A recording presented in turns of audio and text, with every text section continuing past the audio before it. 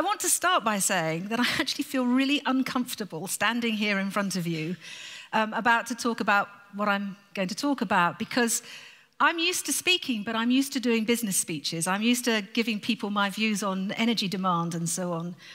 And it's quite unusual for me to actually speak about my learnings as a leader and what I've learned from it. I'm also very conscious from the conversations this morning that I suspect many of you have already learned the things that have been so painful for me to learn over the last 30 years. But nevertheless, what I want to do is, over the next few minutes, is to just give you the 4 things which, as I've sat back, I left BP last summer, and it's taken me a year really to sort of properly integrate what I've learned so far. And I've come up, as of today, and this will probably change, with 4 key things which were at the essence of my learning. And the first one was actually probably the hardest for me to learn, and it was absolutely the place I had to start, because until I sorted this one out, I couldn't do anything else inside the organization. It came up in my home group this morning. It's about ego. And until I learnt that actually my ego was both my best friend and my worst friend, I couldn't make change happen, really, and not make it stick. And ego is absolutely essential. You know, it is our protective mechanisms. It's the way in which we process information, the way in which we make sense of the world. But of course, it is only one lens. And just like an eye cannot see itself, so you have to understand that it's your ego that is deleting, distorting, generalizing the world, and that it is just a lens. And I had to learn that I needed to accept it as that and accept other people had different lenses on the world. And it sounds so obvious, but actually it was an incredibly difficult thing for me as a leader in an organization supposed to have the answers to actually do. When I took over responsibility for something called gas power and renewables, and I've had a passionate interest in the environment and sustainability for a long time. And I felt sure that there was a real opportunity for BP to get into renewable energy in a big way, and that would be good business, but actually it would also be a massive strategic opportunity for BP. It would challenge the paradigm of the company and could provide a release of energy and creativity. So I really passionately wanted to do something about renewable energy broadly. And I started to campaign, but I campaigned from my ego. I campaigned with my data set, my ideas, my arguments, my views, and I didn't, frankly, get very far. And it took, actually, it wasn't a realization I came to by myself. I actually had great people around me who helped me sort of understand that I had to let go of my own lens and realize it for what it was, simply a lens on the world. There's a great story about Picasso, which sort of just illustrates this. And he was on a train, and the man sitting next to him engaged him in conversation. And after a while, he sort of plucked up enough courage, and he said, "Why don't you paint the world the way it really is?" And Picasso said, "What do you mean?" And he said, "Well, look, here's a picture of my wife." Picasso looked at it, and he said, "So she's rather small and flat, then?" And I just thought, yeah, you know, it's only a lens, isn't it? My second lesson actually required me to let go of an awful lot of the stuff I'd been trained in. It's something about the power of metaphor and models. And the dominant metaphor inside BP, which I think is probably the dominant metaphor in business, and certainly big business, is the mechanical model. It's this notion of the organization as a machine. And it's become so dominant. It's the notion that target setting and discipline take the place of intuition and rules of thumb. It's the notion that there is a relationship between input and output, and that you can determine that output. And I realized that this model just wasn't working. It wasn't generating the results that we wanted. And I went in search of another model. And the model that I came up with was the notion, not the mechanical model, but actually the notion of farming.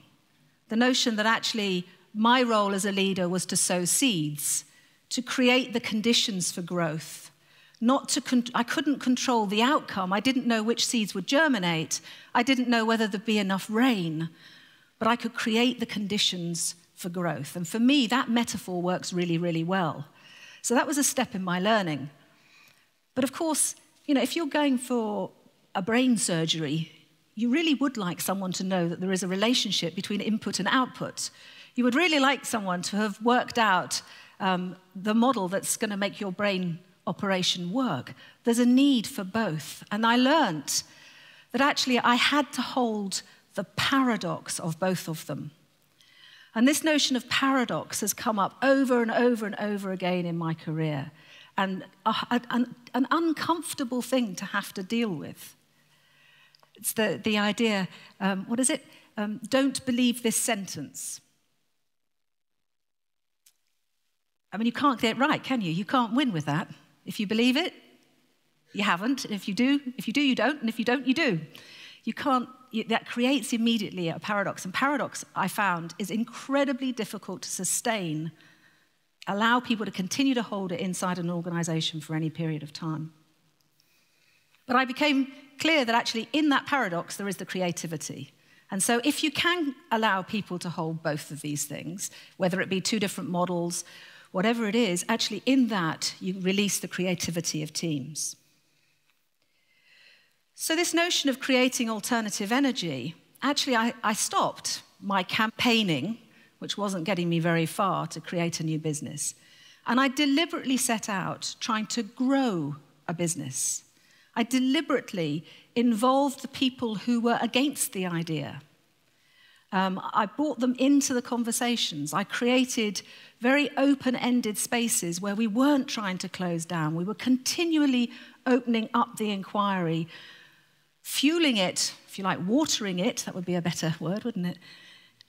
Watering it with a lot of detailed analysis, a lot of facts and figures to feed the inquiry, but continually opening that inquiry out. And the process went on over many months. What was really interesting was that from that process, a picture of a new organization began to emerge. And it really did. It began to gain credibility in many different parts of the organization until it became quite clear. And what's most interesting was it was not the idea that I first started with. And actually, I had to let go of the idea I first started with to be able to sort of pick up this new idea, this new version of an alternative energy business which had gained credibility and traction inside the organization. So that was really my second lesson. It was about the power of metaphors and models, about using different models to actually create and challenge the way of thinking, but having to recognize that they are only that. They are only models. And actually, you have to hold that the reality is somewhere in between. The reality is paradoxical, and that's where the real breakthrough and innovation occurs. In parallel with this model of organization as the machine, there is also, I think, a really powerful sort of underpinning idea of dualism. This notion of good and bad, success and failure, manager and employee. And that underpins so much of the way in which the organization I came from worked. Last night, I went out to dinner with a former colleague, and he was telling me of a frustration he had. He said, I've been out to the leaders, very big senior leaders of these businesses, and I've asked them to give me the 10 metrics that they need to run the business, the 10 things that they rely upon to run their business. And he said it was really frustrating because they couldn't do it. And what they came back to me with was, well, what is it you want? What is it head office is going to be measuring us on? What is it we're going to be paid against? And I said to him, well, why do you think that is? And he sort of thought for a bit, and he said, well, I know why it is. It's because my boss is so clear about the way in which he's going to pay them. He's so clear about what it is he wants that they are not going to invest in, they're not going to spend any time and energy thinking for themselves. That leader had created the organization. He wasn't separate from it, he was it. Him being in that organization and behaving the way he behaved had created the behavior of the people in the organization. And I've just seen it so often. But it's a very difficult thing as the leader of the organization to remember that you are not separate from the organization. You are the organization, and the way you behave and work actually creates the response, creates the organization.